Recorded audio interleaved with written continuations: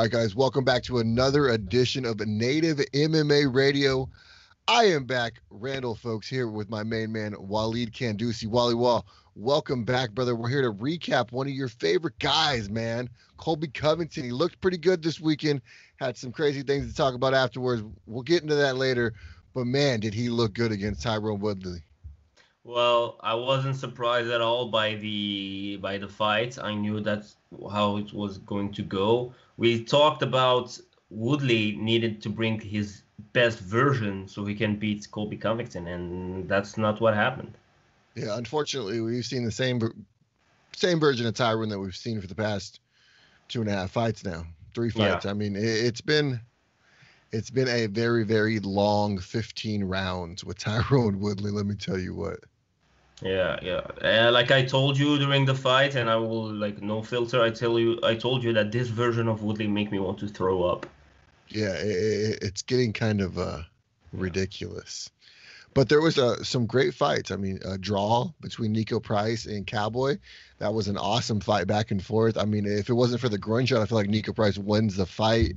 Mackenzie Dern looks amazing with a huge submission. Johnny Walker gets back in the win column. A very good card. What was it, like 14 fights, I believe? Something like that. But yeah, very, very solid card. Yeah, solid card. I definitely enjoyed myself on this one. First fight of the night, Tyson Nam versus Jerome Rivera. Round one, Nam was able to find his right hand multiple times. Rivera mixing up his combo as well. Really working on that lower leg kick. In round two, Nam just comes out and fucking lands a huge right hand about 20 seconds in, jumps all over him. The ref steps in. Tyson Nam wins the fight by TKO 34 seconds into the second round. How impressed were you with Tyson Nam? And that's his second knockout in a row, and he's looked very, very good doing so. Well, to get finishes in a division like that, you need real power, and this dude have power. He really, really does. And I feel like it was the best way to start this card with a fast finish, second round, first seconds of the second round. Perfect. Yeah, you always talk about the heavyweight starting the fights. This time it's the little guys starting it, and they definitely started it with the bang still. Yeah, yes, they did. He's got that big right hand, man. I feel like if he lands that right hand on most of these guys, he's going to knock them out. Well, definitely, he has the power, and he's proving it that he can knock out people in this division. Very next fight, Andre Ewell, our good friend, takes on Irvin Rivera. Round one, Andre looked good, kept a good pace. He used his reach really well, even had very dominant positions in the grappling stages. Andre Ewell wins the round, in my opinion, 10-9. So we go to round two. Ewell still dictating the round, using his reach, mixing it up very well to the body and to the head. At the end, it looked like he hurt Rivera badly to the body. Rivera kept the fight, though, very interesting. In my opinion, though, Ewell won that round, so it's 20-18. Round three, Ewell usually gasses at this point, but looked good. He stuffed a lot of takedowns. Yeah. It was one thing that we've seen a lot from him in the past, was he was able to be taken down, especially in those later rounds, and it really, nullified the reach that he had on the guy. He's really worked on his takedown defense, and he's improved that a whole hell of a lot. I enjoyed watching Irvin Rivera. The dude's a very, very good stylistic matchup for a lot of people, especially in that division. And he's never out of a fight. Unfortunately, he lost this round and this fight, Andre Ewell, 30-27. The actual official decision, though, was a split decision for Andre Ewell. I thought it was a very good fight for both guys. I enjoy watching Irvin Rivera. He, I believe, unfortunately, 0-3 in the UFC so far, but the dude has looked phenomenal in every single one of his fights. That was a surprising decision. For me, it was a unanimous decision win for Andre. Yeah. So it was a bit surprised, but at least he didn't get robbed. So so at least he didn't get robbed. So anyhow, it's a win for him, and just let's move on. But yeah, that was a weird judging in this card. Yeah, but like I said, Rivera kept it interesting, and I think that's probably obviously what that one judge saw, maybe favored him a little more, but it was just an interesting situation, especially because, like I said, I had it all 3 rounds for Andre Ewell, so went in with a split decision, one judge giving the fight to Irvin Rivera. I'm glad that Ewell was able to get out of that, and he definitely well-deserved victory. Yeah, well, that was very weird. Like, how can you give this fight for Rivera, even though Rivera, fought his ass off, but... Yeah, he stayed in it, but he did not do enough to even win one round, in my opinion. So yeah, give him 1 round. That's debatable, but giving him the The fight, fight, yeah, no, crazy. that's crazy talk. Yeah. Journey Newsom versus Randy Costa in the very next fight. Round one, Randy Costa lands a huge highlight reel. Left high kick knocks out Journey Newsom. Randy Costa wins by knockout 41 seconds into the first round. Hello, Randy Costa. Dude was an underdog going into this fight. Comes in and has like I said, a huge highlight reel fucking finish. What is next for this young man? Oh, I don't know what's next for him, but dude, like this finish was amazing, and I like it when they go fast, in these prelims because I want like both fighters to really bring it on and try to kill each other, if I can Yes. say that, because they really need to go for the kill, and that's what he did. That was beautiful, I think. A huge performance on the prelims could Yeah, really elevate you and boost you into that main card spot. So, depending on what you do, you've got to make sure it's spectacular no matter how you do it. exactly. Because that's how you make a name for yourself. Yeah, 100%. Derek Minner made a name for himself against TJ Laramie. TJ was making his UFC debut. He was the favorite in this fight. Round one, Derek pushed the pace early. Minner gets him up against the fence, going for a takedown. He kept his head to the outside, which is a very big mistake against somebody like Derek Minner because he is a master at the guillotine. He slaps in a deep guillotine and finishes the fight. Derek Minner submits TJ Laramie with a very beautiful guillotine choke. 52 seconds into the first round. Another quick finish, Wally. Man, very impressive performance by Minner. I can't believe that Laramie kept his head in that position. I know he was going for the double leg, but it's a situation where you kind of want to put your ear on their, on their belly. You Yeah, definitely don't want to put your head to the outside, especially with somebody with such great yeah. guillotines like Derek Minner. He snatched that neck up and walked home with 2 checks. I don't know if it was like the excitement or that's why maybe he botched that takedown, but yeah, you don't put your head there, especially against someone who can That's his legitimately, specialty. yeah, he can kill you with a guillotine. So yeah, uh, kudos to Derek because that was a smooth guillotine. So yeah, Yes. but yeah, I don't know. Maybe it was because it was his first fight in the A little UFC bit of for jitters. TJ. Maybe that's what I think. Yeah, very possible. Very possible. One young lady who did not have any jitters, Jessica Rose Clark, looked very well against Sarah Alper. Round one, Jessica looked very good. She pretty much dominated the first round with clinching. She had a very good takedown defense, which I thought was very important. Clark wins the fight 10 or wins the round 10-9.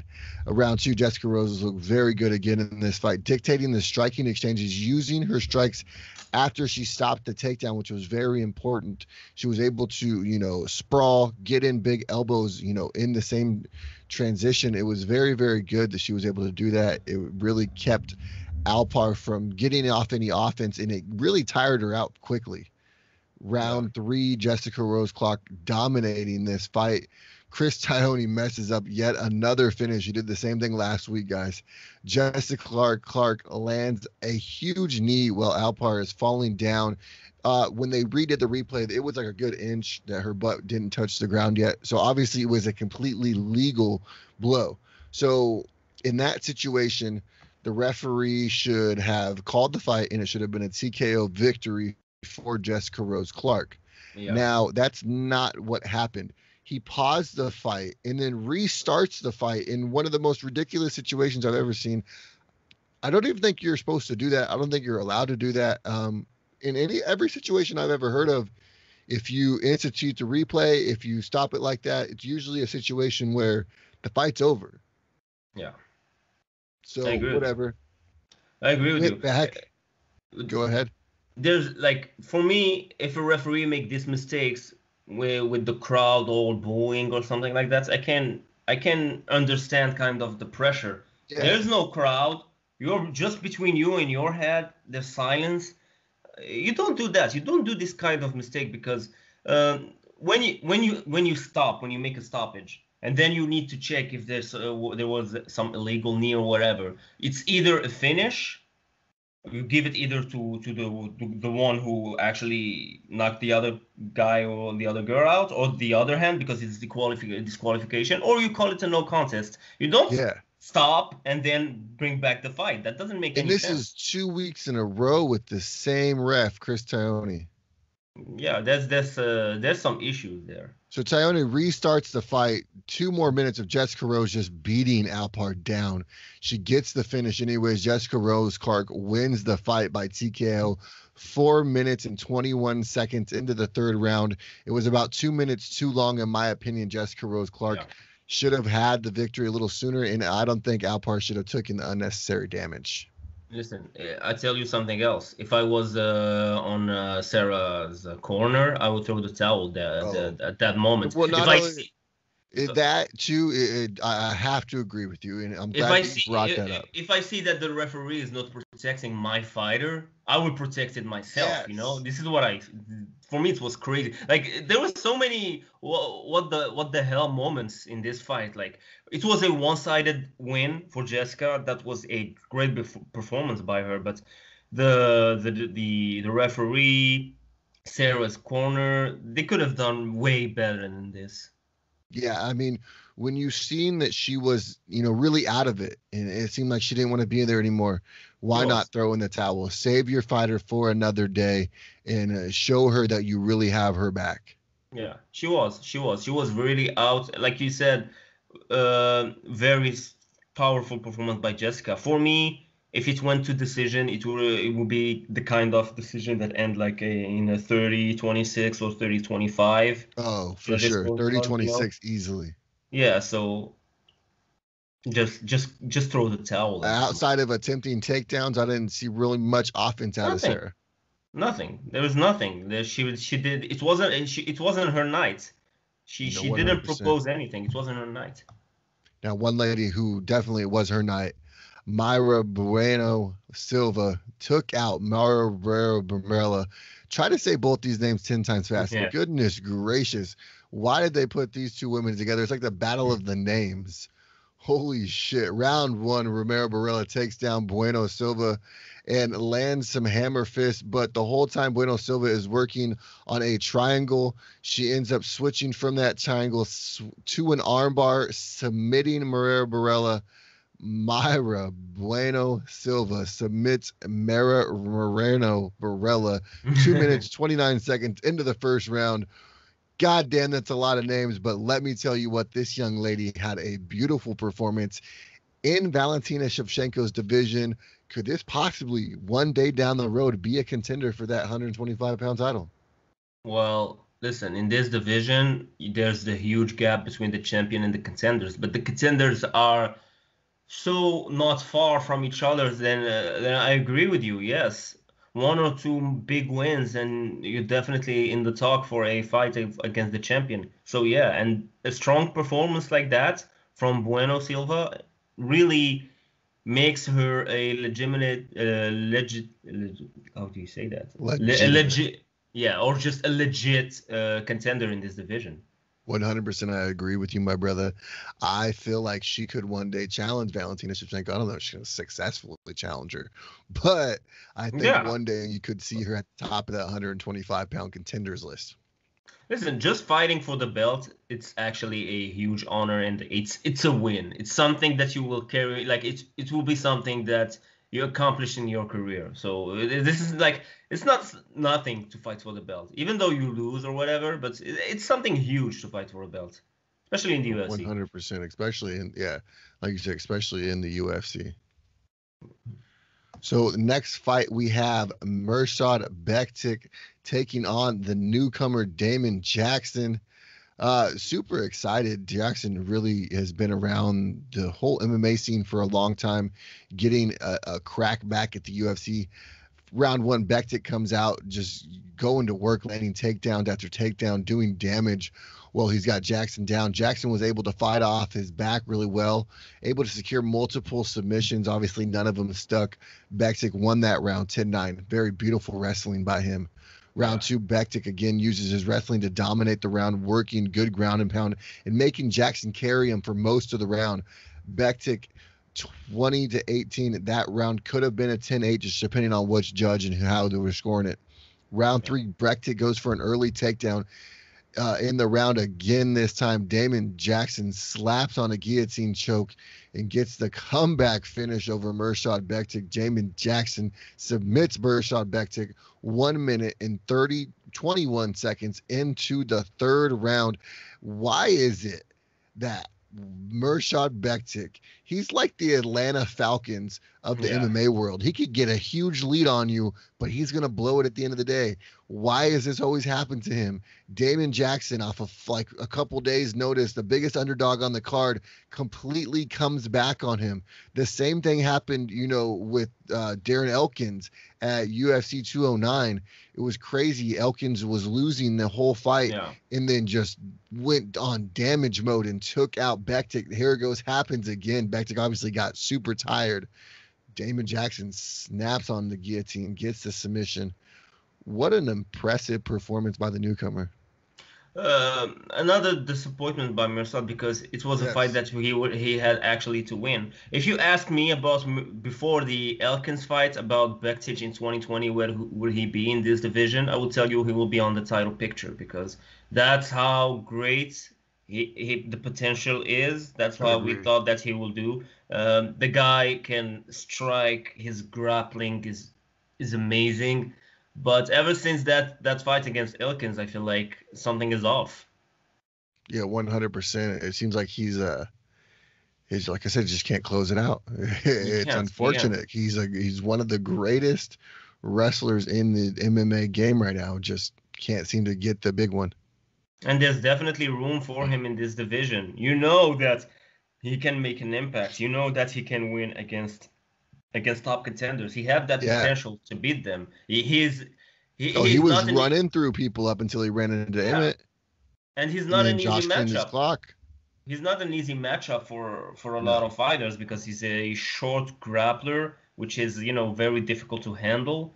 And but I don't know. There's something that I don't see what's the problem. It's a lack of concentration or whatever, because I don't understand how you can. Great camp now. He's with great camp. He's with Firas Arabi at TriStar up in Canada. I mean, you got a beautiful mind behind you. I just don't understand why it's not clicking. How can you? Where's the killer instinct?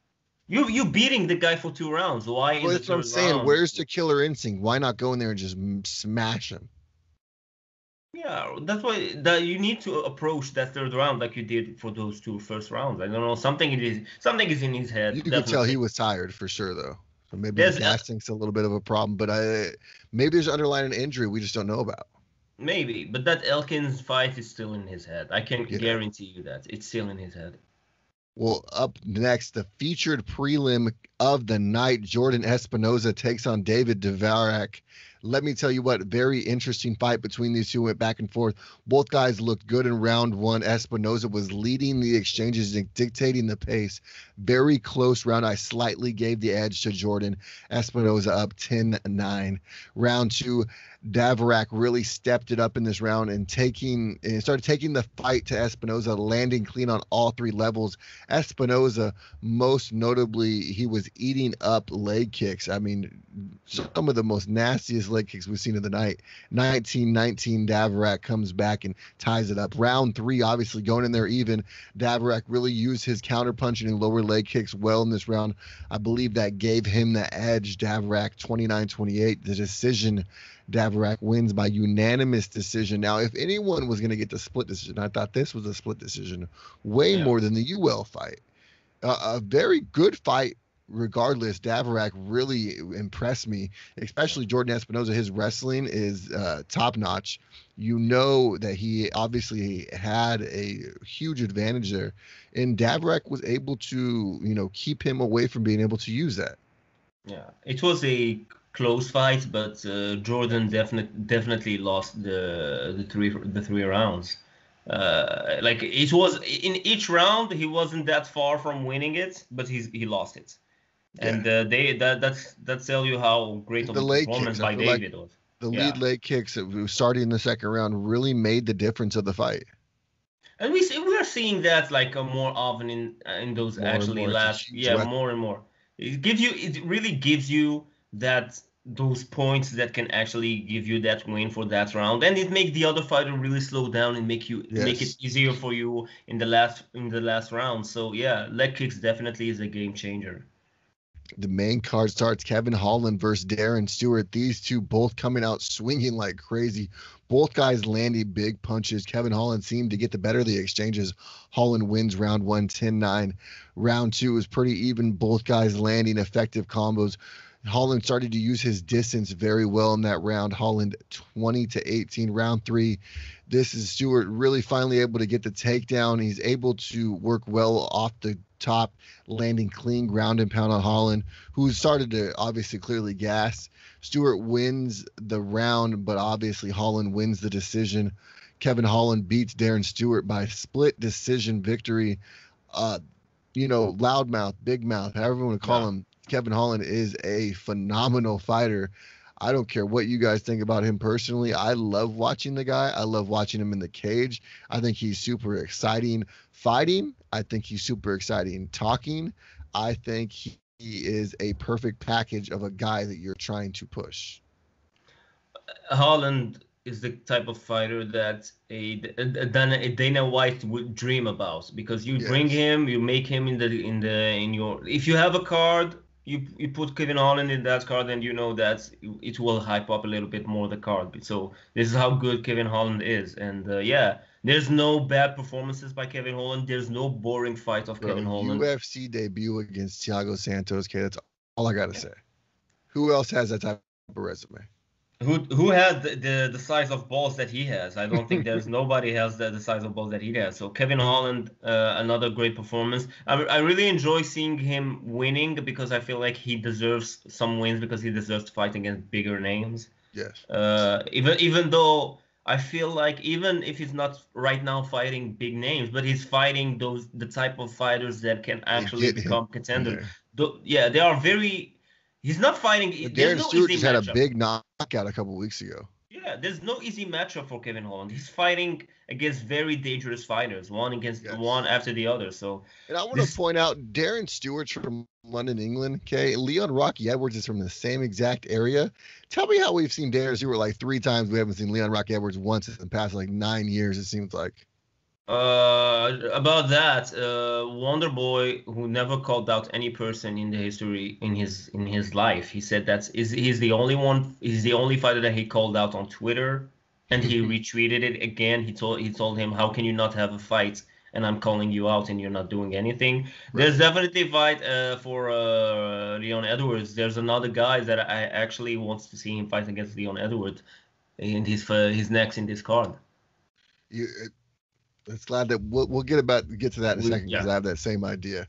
Mackenzie Dern versus Randa Marcos, a great fight between these two young ladies. Round 1, both girls come out swinging. Dern slips. Marcos jumps right into her guard. Yeah. Dern, I mean, why would you do that? Obviously, Mackenzie Dern slips. It was an accidental slip. But why, being Randa Marcos, would you jump in her guard? Let her in the ground. Why? Get up. You're going to box me. Anyways, Mackenzie goes down, works, looking for a triangle, switches from the triangle to omoplata, settles for ground and pound, and slaps on an armbar. Very beautiful, transitioning through the entire exchange. Man, Mackenzie Dern submits Marcos by a beautiful armbar. She wins the fight 3 minutes and 44 seconds into the first round. Very impressive by Mackenzie. I can't wait to continue to see how she grows. Obviously, we've seen her when she was very young in her career. Now she's just continued to ascend. Mom Mackenzie has been on a tear. Beautiful dance after winning the fight. And listen, in this fight game, in the MMA, there's black belts and there's black belts. Like, there's some guys that have black belts who can actually they have some good ground games, but there's the Damian Maia, the Mackenzie Dern type of black belts. And why the hell would you go to the ground against a fighter like Mackenzie Dern? She is lethal. Like, she will murder you. Don't go to the ground. Just strike with her. That was a weird decision by Randa Marcos to go to the ground, but it was elementary almost. Like, how do you still make that mistake being a veteran in the UFC, knowing that this young lady, her biggest chance of victory is a submission? Her Like, number one go-to fucking thing is her grappling. yeah. Why jump in her guard? If it's the last 10 seconds and you just want to score some points with some ground and pound, I can agree. I see it. But But not to in start the. and Yeah. you're not even wet yet. You Yeah, haven't nah. started sweating. You're not slippery. You're dry as can be. She's able to do whatever she wants to you. Being obviously, like we talked about, there's levels to this shit, and she's on a completely different level than anybody in the women's MMA right now. That's like going to the clinch against Ronda Rousey. That doesn't Yes. make any sense. You know, that's maybe her She's only just weapon. gonna judo fucking flip you, take that arm and snatch it. Ask at Zingano how did it felt, you know, going running to that clinch. So yeah, great performance by Mikazidon. Another great performance, Johnny Walker versus Ryan Spann. Round one, both guys come out swinging. Spann tries to grapple as much as possible. Obviously, I wouldn't want to stand with Mr. Johnny Walker. Spann drops Walker twice, though, looking for a takedown after the second knockdown. Walker throws huge elbows and hammer fists to knock out Denard Spann. Johnny Walker beats Ryan Spann. I said Denard beats Ryan Spann by KO 2 minutes and 43 seconds into the first round. Johnny Walker is back with a huge knockout victory. Back at it again. And Brian Spann really, I felt like he could have had that win because it was going wild. Twice he hurt him. And I was like, I get wanting to go for the grappling exchanges, especially with somebody as dangerous as Johnny Walker and explosive and all. You know, you've seen what he's able to do and what he's capable of. I get wanting to go to the ground. It takes a lot of that explosiveness away, and you kind of get to see what his ground game is about. But when you have him hurt like that, why not just try to fucking keep it standing and see what he can do? They both kind of clipped each other on that second one, but obviously Spann got the best of it. Going for that takedown, though, Walker just made him pay for that dearly. I feel like Johnny Walker wasn't out of it either in either knockdown that happened. I feel like it was more of a surprising punch than an actually punch that really hurt him. That's what I feel like. I give you that. His first fight over there with SBG Ireland, he says he hasn't made Conor McGregor yet, but he spent a lot of time with John Kavanagh. Looked like he has, and it's paid off. He was very, very, very patient after his victory. We usually see him go crazy. This time he kind of got in his little zen mode. And that's what he needed. I feel like a coach like Kavanagh can actually bring him that coolness that he actually needs. That because maybe at some point a Johnny Walker in a fight like that in his career, he could have maybe think about defending the takedown or you know how to handle the situation because he was wild and that's what he needs. He needs some control. He needs some self-control, and Coach Kavanagh in SBG maybe can bring that up for him. 100%. Kazmat Chimaev, the man of the month, the months, the hours, the pandemic, however you want to look at it, takes on Gerald Meerschaert. Round one, Kazmat throws one body kick, then walks Meerschaert down, lands a straight right hand, and knocks him out cold. Kazmat Chimaev knocks out Gerald Meerschaert the third, 17 seconds into the first round. Is this guy just fucking amazing or what? Well, I don't agree with you when you say that he's the fighter of the month. He's the fighter of the year, no doubt about it. When you see the level, the number of fights he already have in 2020, quickest and most effective turnaround in modern MMA UFC history. He's a 3 fights. What was it, like 66 days? His opponents hit him twice, and he hit his opponents like 260 something times. He is phenomenal. I stopped you earlier before we said something, and I said we want to talk about it later. Right now, the one thing I'm thinking about is if you are anybody who has any kind of want to go for that welterweight title, if you're a Leon Edwards and you're finding it hard to find somebody that has a matchup, if you are a Wonder Boy and you want to get back in the thick of things and really make a run at the welterweight title, I am calling out Kazmat Chimaev. I want to see what he is all about, and I want to take him to some deep rounds. We've never seen this guy go past 2 rounds, ever, in his entire career. And it's going to take somebody to the caliber of, a Leon Rocky Edwards, somebody like that to really push him. It'll be an interesting matchup. But like I said, if I'm one of those guys on the outside looking in, if I'm not Colby Covington, if I'm not Jorge Masvidal, I'm calling out Chimaev because I'm taking all that hype right now. I can understand how a Colby or a Masvidal will not call out Khamzat because there's more to lose for them than actually win. But a guy like Wonderboy, a guy like Leon Edwards, those type of fighters that actually don't have fights and they need to fight if they want to stay relevant in this division. Especially Leon. Yeah, especially Leon. And listen, striking wise, I feel like maybe Wonderboy can stay the distance and frustrating, with those sidekick to the body and stuff like that. But how's he gonna do grappling? How great Khamzat is actually is. The guy doesn't even have the hype of the crowd behind him. There's no crowd. He's not fighting with the crowd and having people chanting his name or whatever. He's creating this hype, empty arenas. Everybody wants to see him fight. So this I can almost guarantee you his next fight's a headline. He should be in the main event. Headline a fight night card, 5 rounds. He's not gonna need probably 2.5 of them. he should be in the main event of a card. Maybe I will give him his own card. Maybe it's not a pay-per-view. Maybe it's a fight night. But it will be his card. It will be about him. Definitely. He will be the main event. That's what he needs. He needs to be in the main event. He needs to be fighting 5-round fights, even though I'm sure 100% it will not last 5 rounds. That's what he needs. He's special. He's truly special. You know why I say he's special, and he is special. Well, there's another point that I wanted to make is, I don't remember, but dude, the guy can grapple. The guy can knock people clearly out. Strike. One punch knockout. What can we say about him? Should he be fighting right now? He said he's going to be a double champ by 2020. Should he be fighting right now against really top contenders, or you still keep on building him and climbing the ladder? At this point, just throw him to the wolves. He has proven himself.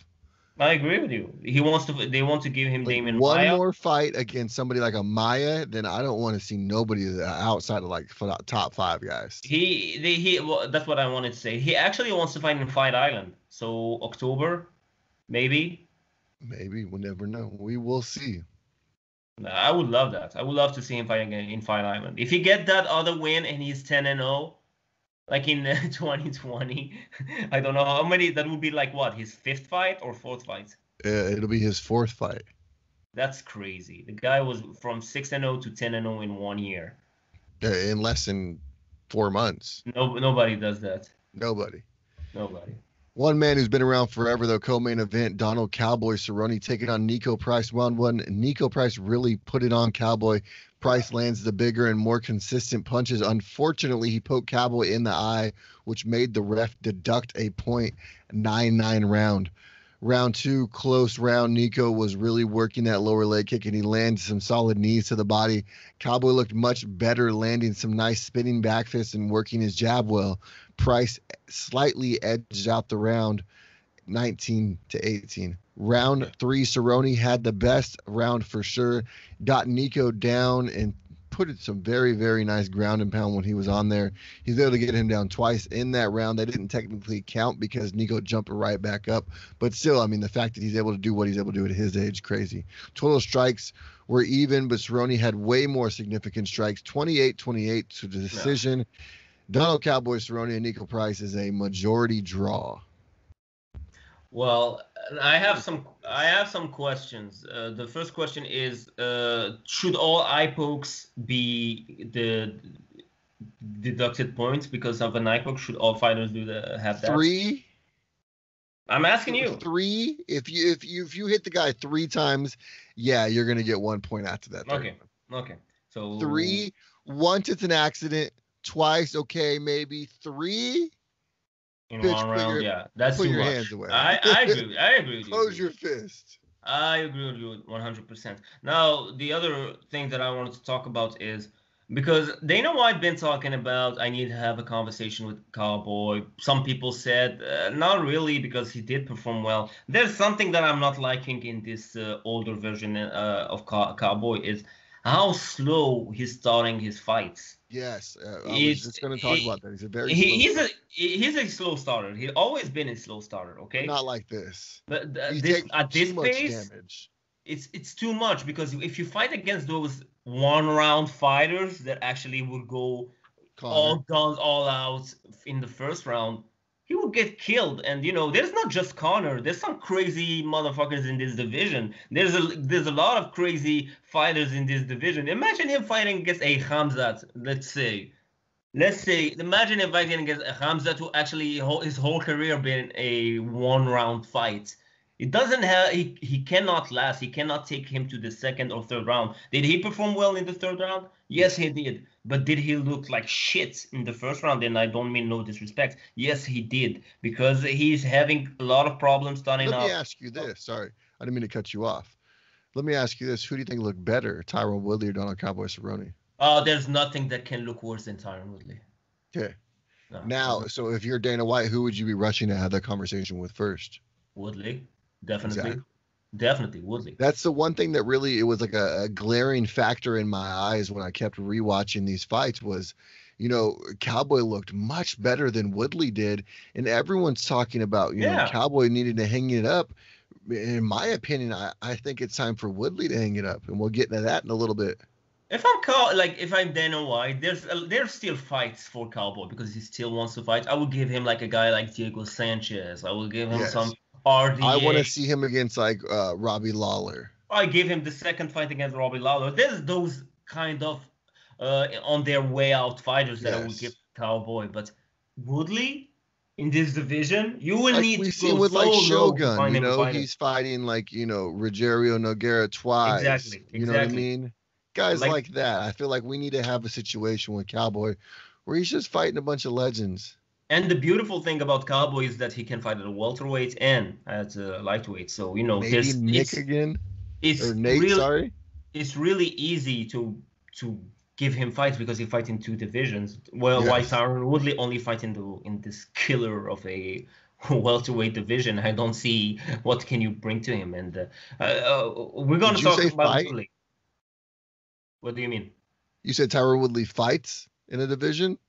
Yeah, I you thought he know what just I stood there mean. in the division. Yeah, it's I don't know what even to call it, but Let's yeah. just go ahead and get right Yeah, yeah, into it, let's talk okay? about it. Yeah, let's Colby talk. Covington versus Tyron Woodley. Round one, Colby dictates the pace.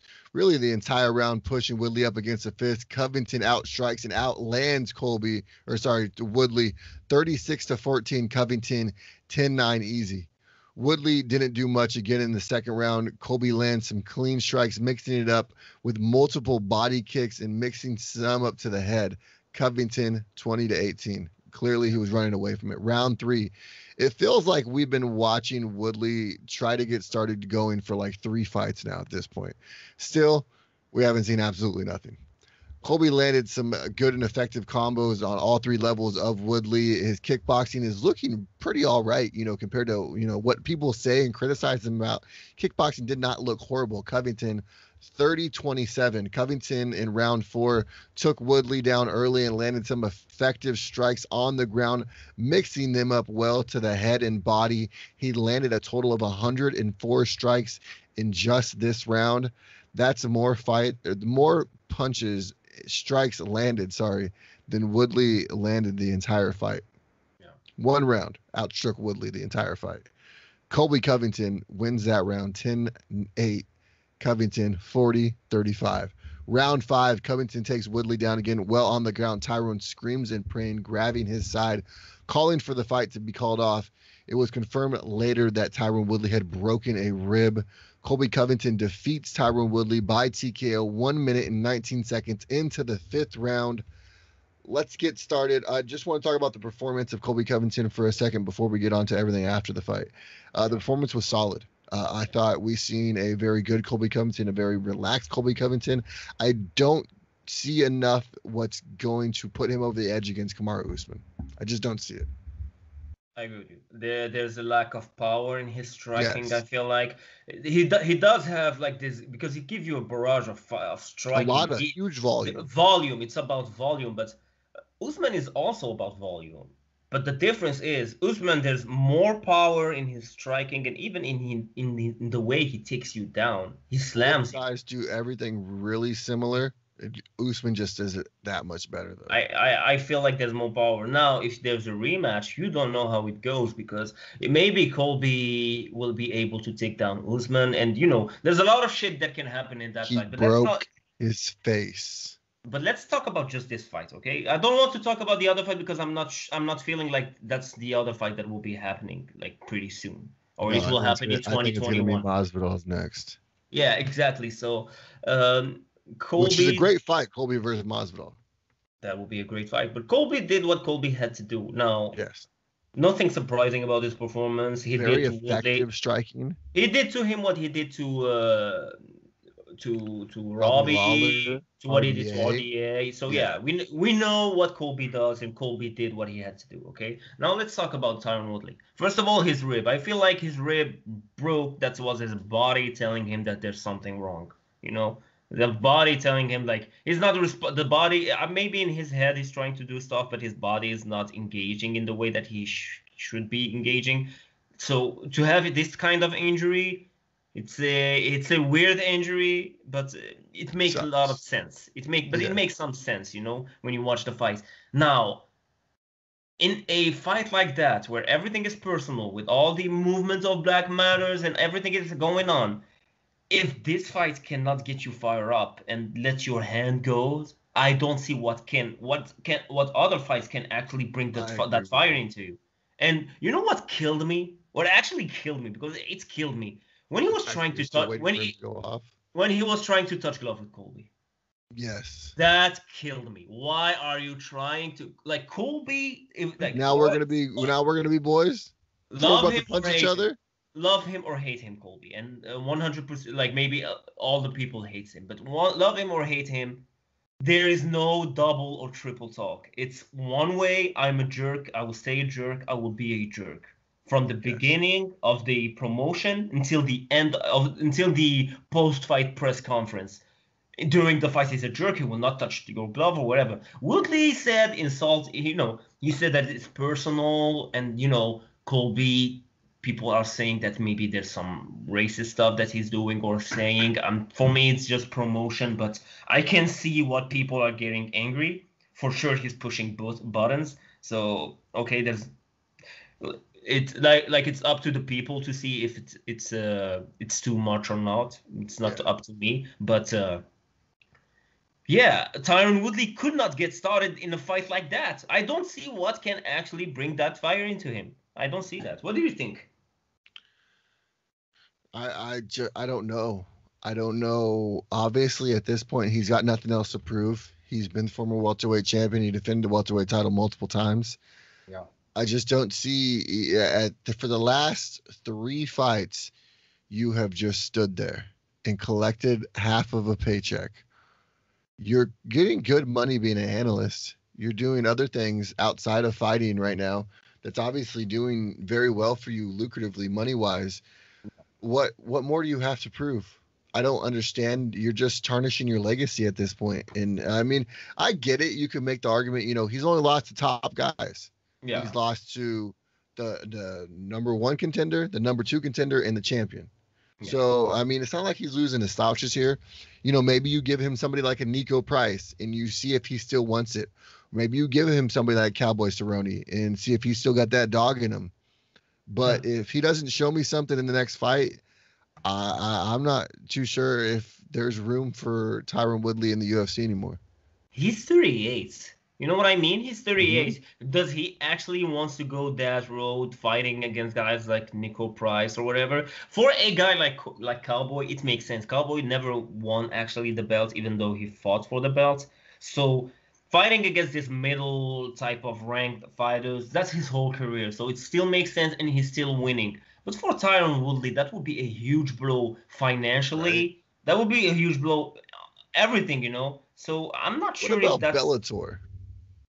there's options there, but well, there's some killers there too. And if the fighters don't go, and like if he doesn't let his hands go, I don't see why he will not let his hands go in the UFC and let them go in Bellator. You know what I mean? 100%. So Let's pretty much wrap this up with that portion. yeah. I gotta get into the fact that I feel like the UFC needs to do something about Colby Covington. He is legitimately being blatantly racist. And I get that it's a character, and I understand freedom of speech, and I don't want to step on anyone's toes when it comes to the freedom of speech part, but there's a line that is being jumped way the fuck over at this point. And Colby Covington has been at that line for a while, and is now, I get that you're Donald Trump's boy. That's cool, man. I'm all for you doing whatever you want to do politically. Vote for whoever you want to. I'm not going to judge you based on that. It's not my opinions. It's not my beliefs. But I'm not going to force mine or expect you to, understand where I'm coming from. So don't bring it into the fight world. I don't want to hear about it. I don't care about who you're voting for. I care about who you're punching in the face. Yeah. And it just has no room in our sport. I get that Donald Trump is boys with Dana White, and I get the fact that he's been there and supported MMA for a while. There is a problem right now in this country with social injustice, and I don't think it's an issue that Colby Covington should be trying to tackle. I agree with you. I see what you mean, and maybe from a outsider perspective, because I'm not from the United States, maybe my opinion it's not like the same, because you actually there, so you getting touched more than maybe me or Europeans or maybe Africans, you know what I mean? But for me, that's what I kind of love about the UFC and Dana White, because that's what he said. If you want to talk shit, you will be able to talk shit in press conference. Yes. You can say whatever you want. So I don't want to see that goes, because I feel like once you start putting like filters in people's mouth and you don't let them go, then we'll go on a road that maybe we will not enjoy, Now but I agree with you. Scripted. It's too much. Maybe Colby is going too much. Is he? Yeah, he's been doing it. He's been calling Brazilians animals when he was there, in Brazil, and he's been doing this type of shit ever since that Damian Maia fight. Okay, so yes. No surprise in there, but people need to see how great of a fighter Colby Covington is, even though maybe he's such a dick as a human being. But me personally, I'm a huge fan of the fighter. I see the fighter. Listen, I don't live with him. I don't give a fuck what he eats or what he does. I'm just talking about fighting wise. The dude brings something very interesting to the table. Like when you see the volume of the way he's fighting, it's amazing. So don't get fooled by the dickhead that he is. What does he say? Real deal American steel and sex appeal or some shit like that. Yeah, he's a character. The dude's a character. He's funny. There's a line that he's stepping over, and it's unnecessary. I wanted to talk about just one thing before we end up this thing. I loved how Kamaru Usman handled Colby Covington in the microphone. I loved it. I loved it. So calm. Can you hear me? It was his I broke your face. Just constantly over and over again. It was great. It was his best microphone performance, I feel like, ever since he's been in the UFC. Because people said that Usman is kind of cringy. Usman been against some top, trash talk speaker, Ben Askren, Colby. All these people been talking shit about him. Even Masvidal, Those are not easy to, but the way he handled Colby Covington, that was beautiful. Beautiful. Now, listen, we're pushing on 15 minutes. So I'm trying to wrap it up here real quick. Yeah. Give me 3 names that you're looking forward to seeing again. 3 great performances from Saturday night. My boy, Colby. I want to see what's next for him. I feel like he will be pushing for a fight against Kamaru Usman. Even tab came out. He is the #1 contender. Even Dana White been talking about the possibility of having him against Kamaru. So because he, Dana stopped pushing for that fight. He's been saying that the first fight was amazing. Something that he didn't even say after the first fight. So he's pushing for that second fight. And don't be surprised if the next fight for Kamaru Usman will be Colby Covington. I'm not saying that he's the one who deserves it the more, but I feel like Well, that's what Burns, I happens. believe, is already signed, isn't it? After Burns. I'm talking about after Burns. Yeah, I can see that for sure. So the second one, it would be Mackenzie Dern. I want to see her climb the ladder, and I want to see her fight for the belt. I want to see her climb a ladder. I want to be below it as she's climbing. Oh, come on, she's a mother. And the third fighter, it has to be Hamzat. You know, for both of us, it has to be Hamzat. He looked amazing. He is so lethal. It's amazing. I'm gonna give you three guys. Three fighters, because one is a girl. Andre Ewell, 129 strikes landed. Beautiful performance by him. I can't wait to continue to see what he does in the bantamweight division. We've had him on multiple times. Try to get him on again here. Talk about this victory. Randy Costa won a performance of the night. Huge victory over Journey Newsom. The huge head kick, man. Phenomenal. And then Jessica Rose Clark, man, she got snubbed for performance bonus. She had a great performance, would have had a great highlight hill knockout with a knee, but, you know, it was taken from her from the referee. But nonetheless, she still had a beautiful performance. Those are my three takeaways from this weekend. Huge honorable mentions, though. We could talk about Johnny Walker, Tyson Nam, Derek Minner. I mean, there's a bunch of people. Myra Bueno Barella, Damon Jackson. Just beautiful performances left and right. I can't wait. But guess what, guys? We're going back to Fight Island. UFC 253, Israel Adesanya versus Paulo Costa. Stay tuned. Wally Wall and I are going to break down that next. I can't wait, knuckleheads. Stay classy. Peace.